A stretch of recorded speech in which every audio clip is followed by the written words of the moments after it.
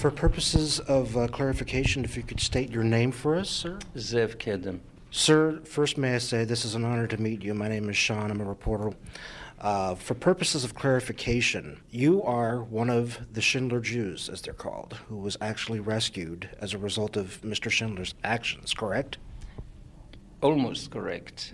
I'm really a Schindler's List reject, insofar that I was on Schindler's List, but I got kicked off it and sent back to Auschwitz after being on it for about a week. How many people did that happen to?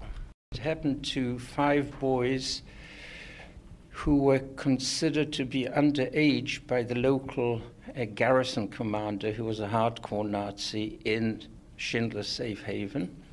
And he caught one of the boys who thought that they felt safe then, and that he brought everybody out and found the other 4, including myself, put us on a train with our fathers, because he didn't like the idea that Schindler had made arrangements to get the women that were trapped at Auschwitz to join in his safe haven in Czechoslovakia. So he was getting his own back at Schindler by sending us back to Auschwitz. Did you ever interact with or actually lay eyes upon Oskar Schindler? Oh, yes. I saw him, but the truth is that he was very busy and preoccupied in wheeling and dealing and trying to save 1,000 lives. And to me, being an ignorant kid of about 10 and a half, I was suspicious of any German, and therefore I had no real understanding what he was doing for us, except that I heard that everybody sort of venerated him and respected him. But I kept my cautious distance from him. I know that we're dealing with memories that are 60 years separated from where we are right now, but after all this time, when the name Auschwitz is brought forth, what immediately to this day comes to mind first? Sleeping under a mud-covered blanket with my muddy boots double-tied and keeping the extremities of my hands and my head covered under the muddy blanket because ravenous rats were running over the top of the blankets. That's just one of about a dozen specific ideas, yes. What did the film, so far as the film Schindler's List, in your experience, was there anything that you felt that the film may have left out that it didn't correctly address or fully address? I think that first of all, I think that Spielberg is a genius in communication because he undertook an impossible subject and brought it to the consciousness of the world. And he did this by eliminating things. Because if he had presented the absolute truth of what went on, no normal person could absorb it. He represented the essential truth, connected it to a powerful story of a really heroic German that saved my life.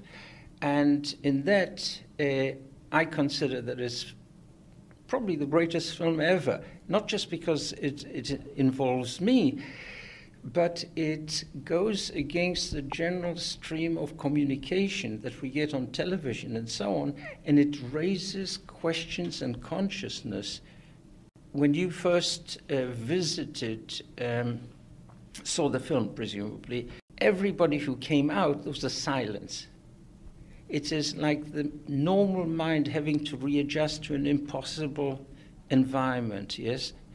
And it never entirely adjusts. That provocation of thought and consciousness is the profundity of the film, is the strength of the film. The fact that people can't just say, oh, that was attractive, this was pretty, that was vicious, did you see that? You have to weigh things up against those things that you have naturally learned over your lifetime And here you suddenly have a perspective of a reality that you are totally ignorant about. Where do you fit it into? Are you actually in the film at the end where they show all the mourners visiting Schindler's grave? Are you among that group of people who are actually seen at the end of the film? I am in both the scenes, including near Schindler's grave, except that my image finished up on the editor's floor. But on the other scene, where the whole group is advancing, sort of into the future and so on, I appear there. But I was involved in other aspects of the film. I understand you received a phone call from him. Yes. As he was preparing to make this. What were some of the questions that he had for you? Well, imagine living in the Sierra Nevada and somebody saying to you, "Oh, Steven Spielberg is calling you." So I said, "Yeah, sure." It actually turned out to be a producer of his, and they were interested in my involvement in the film. I was a documentary filmmaker, and I really wanted to make the documentary of the production of the film. But as you know, there are also commercial aspects to Hollywood. It had been already locked up, but on consultation levels and so on, I was involved.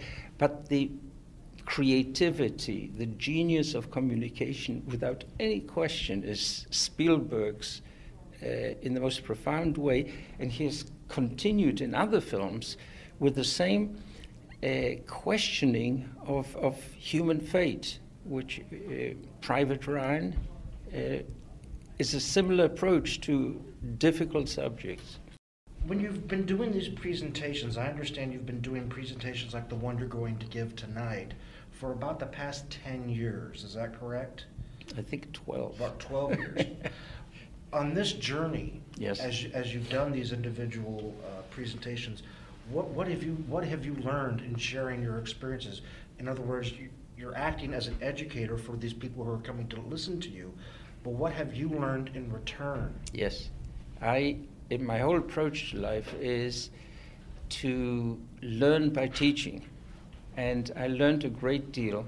And the most profound aspect of learning for me was that, imagine a child between the age of 7 and 10 going through 6 concentration camps under the impossible environment of the Holocaust. It leaves a psychological imprint, and it is one of total degradation, the acceptance that you don't have a right to be alive, and therefore you have no demands on anyone else because you're not supposed to be alive. This sort of self-image limited my life in relationship to my family, my children, to everything. The presentation of the lectures was actually a phenomenal therapy, because for 12 years, each presentation acted as a sort of a support group. You know, when you have problems and you share it with other people, the audience, I presented myself as I saw myself, but the audience accepted me in a totally different image. It took about 10 or 12 years for me to review my own self-image as a result of the education I got from the lectures. So I'm gaining from these lectures in every sense possible, specifically where an old man can talk about himself and people are usually quite interested in this.